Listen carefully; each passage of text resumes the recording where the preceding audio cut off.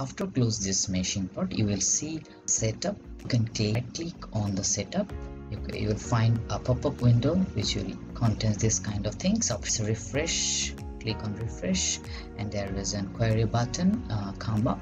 Double click on it. You will get Fluent ANSYS, which is actually the ANSYS Fluent. I would go for a double precision and click OK. That will ping my Fluent. So after opening the Fluent, see the pop-up window, the interface of the Fluent, and under general you see this kind of option.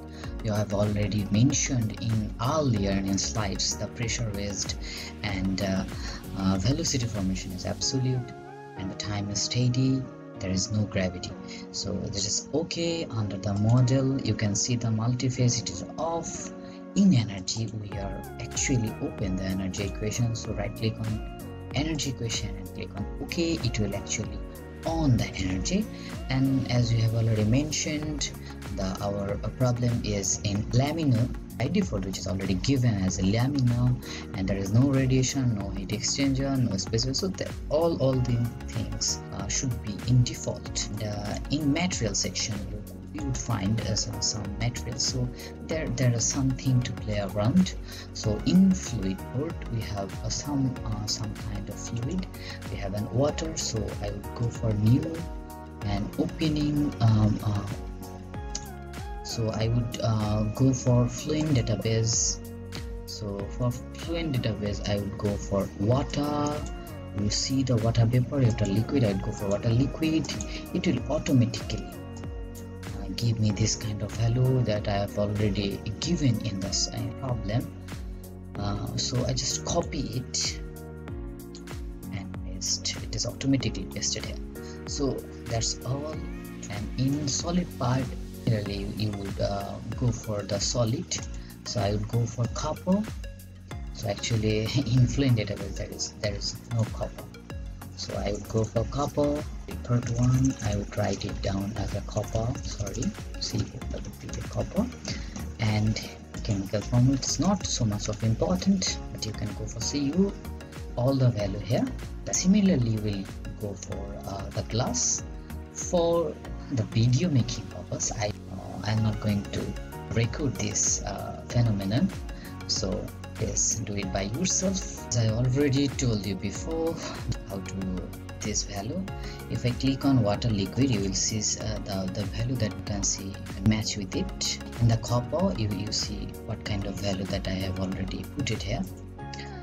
And in the glass part you can see it, you can OK to rematch it.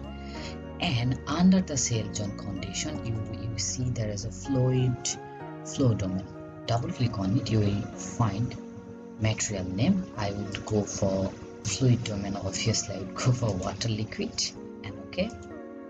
For glass purpose I would go for the material, it should be glass. By default it is selected aluminum because ANSYS always go for aluminum.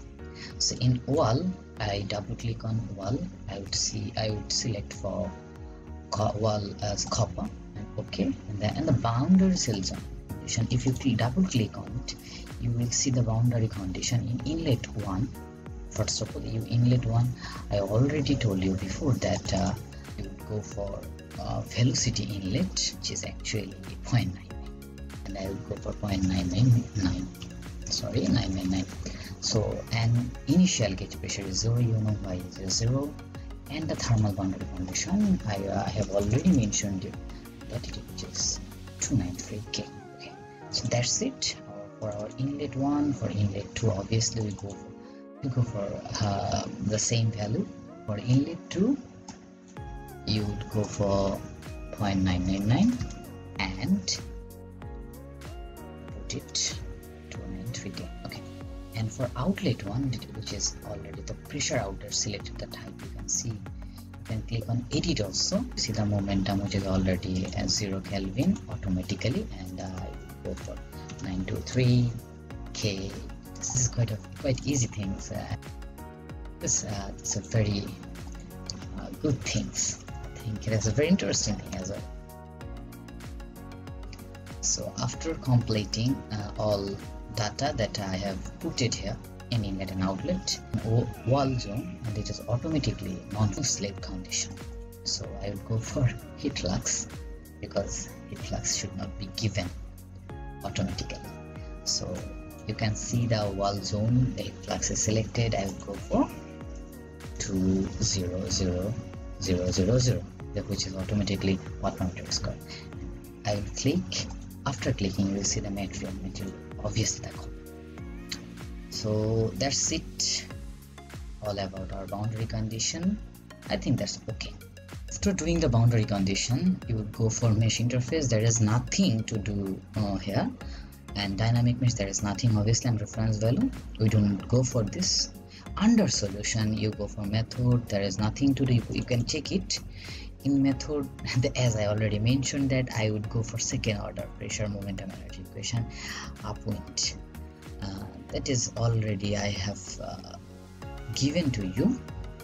And under monitor, you would go for residual. I have already mentioned before that I would go for the residual as 1 into 10 to the power minus 6. So I would go for each value as a continuity equation in as well as x velocity and y velocity 1 into 10 to the power minus 6 and z velocity 1 into 10 to the power minus 6. There's a lengthy procedure but quite interesting. So there is cell resistor, there is nothing to do. Under initialization tab, right, double click on it. You shouldn't go for hybrid initialization. I repeat, please don't go for hybrid initialization. Let's go for standard initialization. You can go for any values.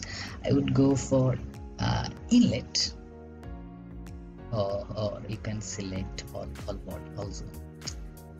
zone computed from all zone. So all zone, or you can go for an inlet part. I'd go for inlet one. Okay, so it is normally, I think, yeah, my inlet one is actually in minus z direction, that's why it is given minus z direction. So I will go for initialize. So it will initialize my solution. So that's all about my initialization. So then I will go for run calculation. After completing this, I will go for run calculation. You can check your case, but this time I would not go for this. You should go for a good iteration.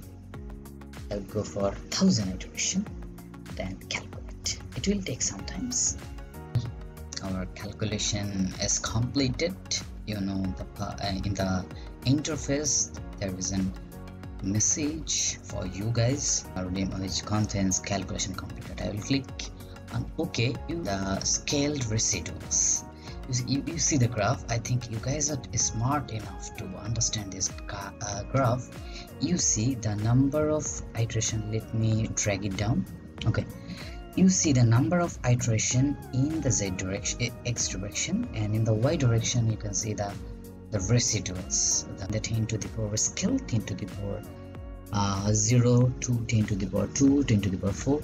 You can see that the residuals error is tracing actually, which is very good for our calculation. So, and after doing 313 iteration, our result is converged, which is actually needed, which is very much needed for you. And if your result don't converge, then it will be a point of concern for you. So that's all of our iteration.